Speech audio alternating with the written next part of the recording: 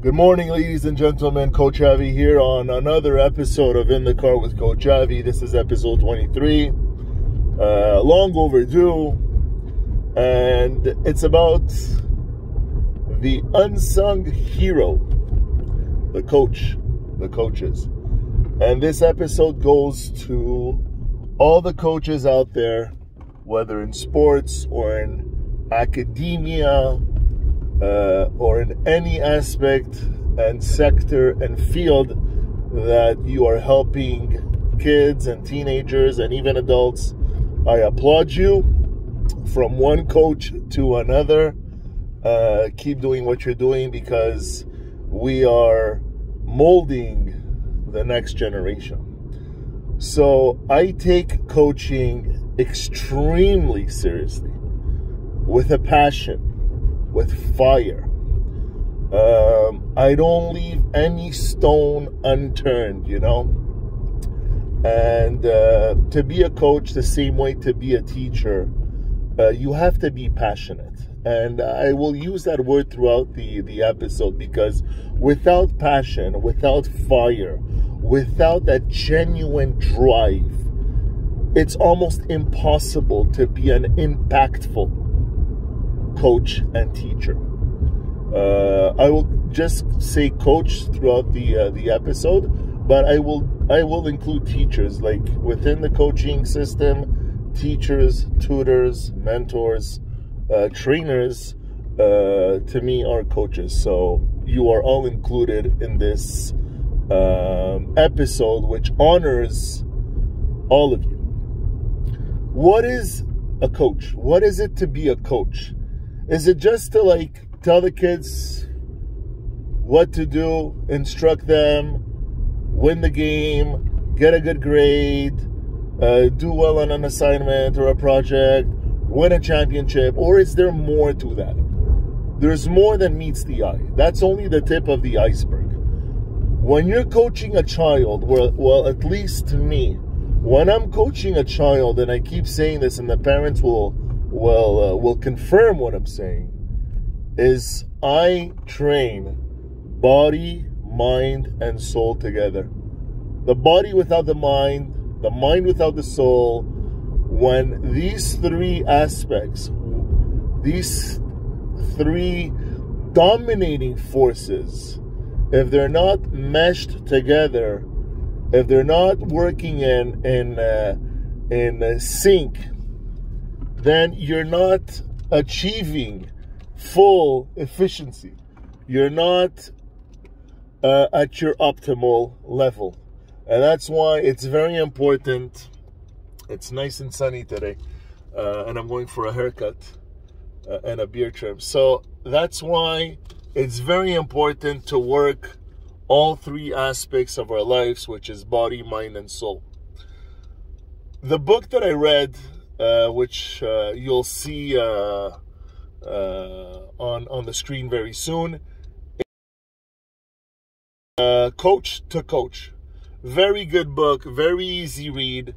Long story short, it's about a football coach that is being coached by an older coach, thinking that he knows everything, and in reality he knew nothing. And it's a nice story. There's a lot of tips, a lot of advice, a lot of strategy involved, but it's a nice, easy read. So I'm going to be quoting lines from the book. You're going to see them appear on the video when I post it. So number one is aim to be the best. I want to be a better coach, and replaced it with I want to be the best coach in the world. And that's as a coach and as an athlete, as a scholar. Don't just go for that 75% or 80%. Don't just go for that winning record. Go to be the best of the best.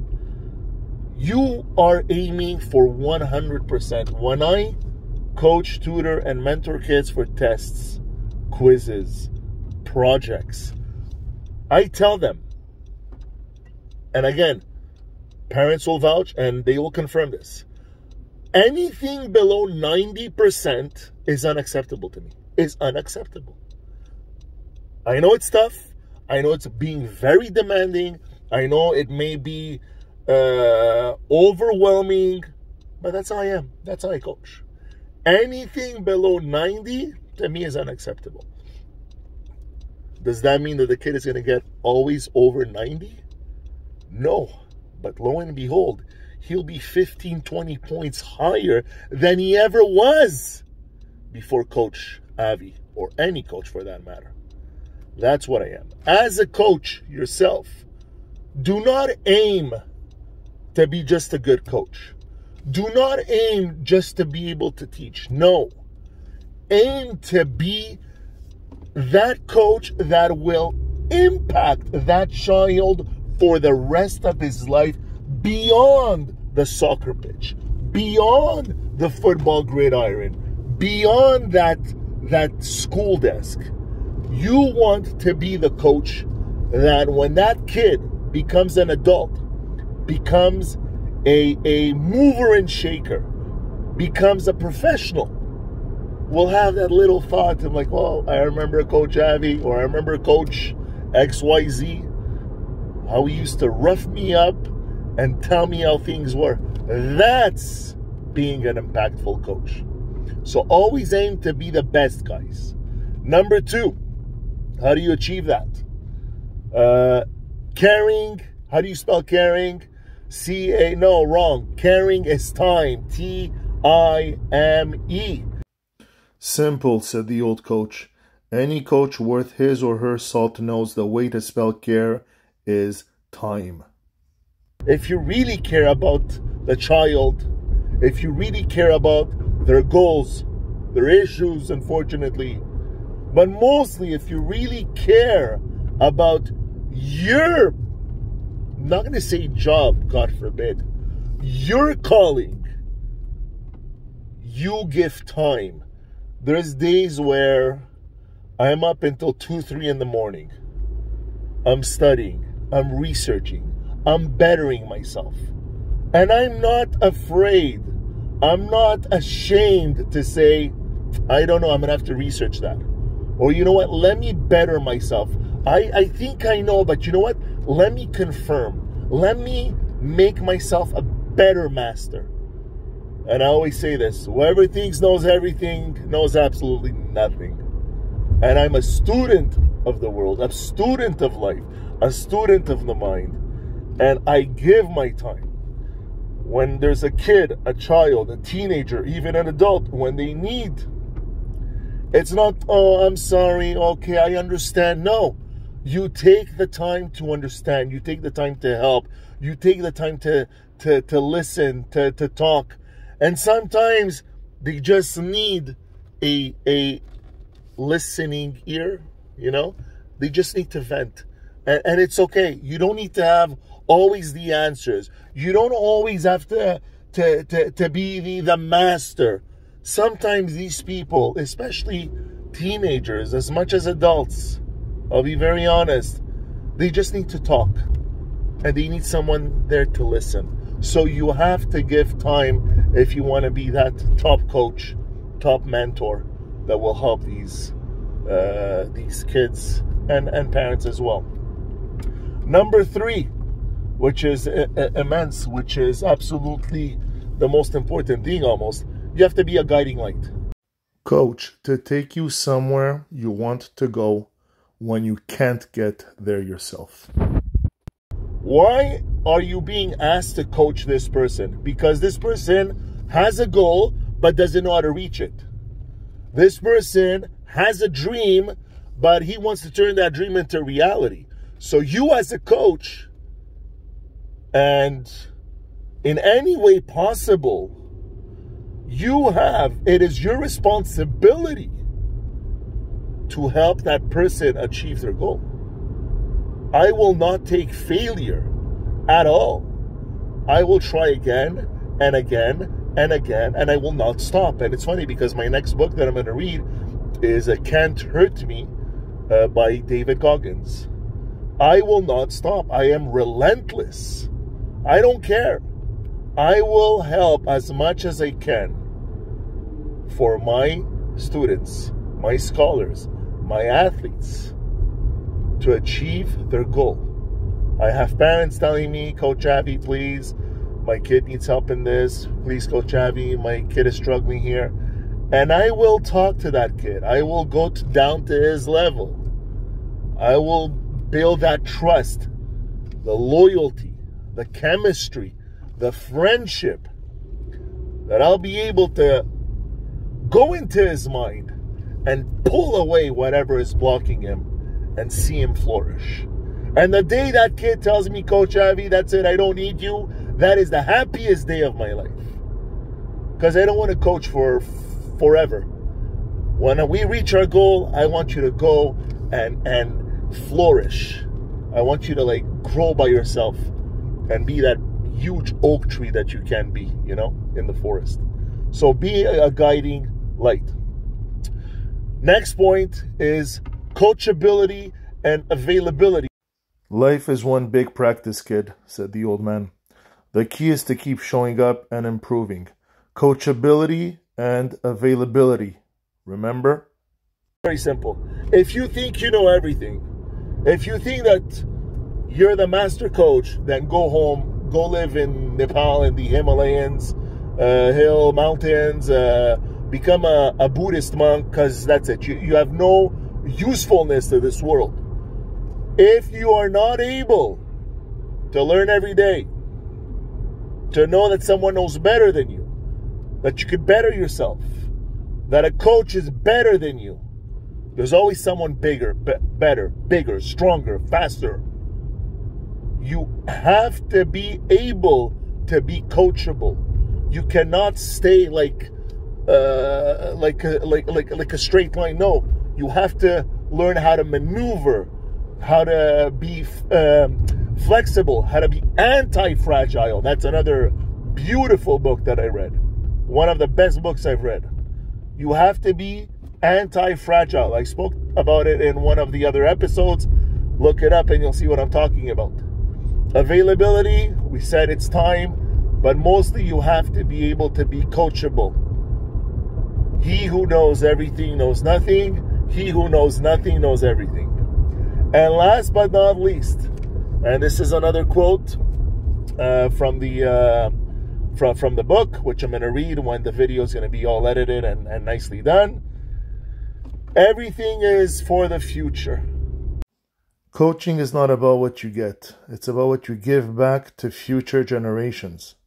A coach is ultimately there to improve not just the skills for the game for a season, but also the skills for the game called life. Coaching is a lifelong pursuit. Simple as that. It's not for your own glory. I do not do this for my glory, for my reputation, for my name. Sorry, but I couldn't give a flying fuck. Okay? Sorry for this, but that's the truth. I couldn't give a flying fuck. I am doing this because, like I said at the beginning, I am passionate. I have fire in me.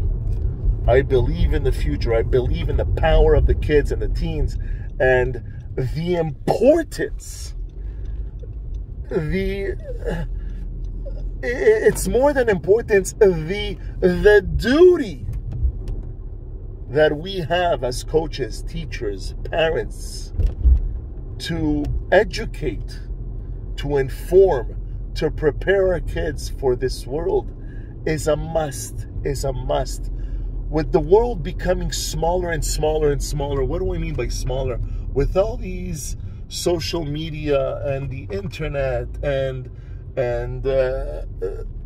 anything that connects us with the world in a way disconnects us from the real world, which is funny to say, you know? Like, we think we know everything. We think that by being able to talk to people from around the world and connect with them and share with strangers, that we're part of the world, but at the same time, you're not. You're in a virtual world. And that's what they're trying to do. The metaverse. You have to have both feet planted into the real world.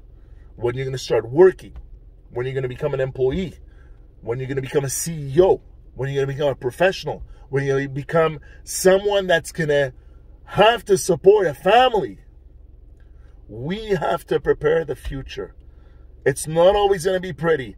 It's not always going to be pink and unicorns and rainbows. No, and I'm not afraid. I'm not shy to get dirty, to get nasty, to get rough. And by I mean nasty and rough, meaning to do the hard job. When I have to tell a kid, you didn't do a good job, I will not sugarcoat it. Because the world will not do it. When your boss is going to fire you, he's not going to say, oh, you know, I feel so bad, and you know what, and maybe not, and you know, let me try what it, no. He's going to say, you're fired, you're done, get out of here. I'm here because I'm talking about myself. And there's millions like me, thank God. I'm here to not only make the kid achieve his goal right now. I'm here to build a person, a child, a teen that's going to become an adult. And for that adult to be able to function properly with confidence, self-esteem, feeling of empowerment, feeling of strength, feeling of pride. That's what a coach is. It all starts with Aleph, Bet, Gimel. It all starts with A, B, and C's. It all starts with the little jumping jacks and push-ups here and there. And then you have no idea. Once that trust, like I said, once that bond is built, the sky's the limit. Take care, guys.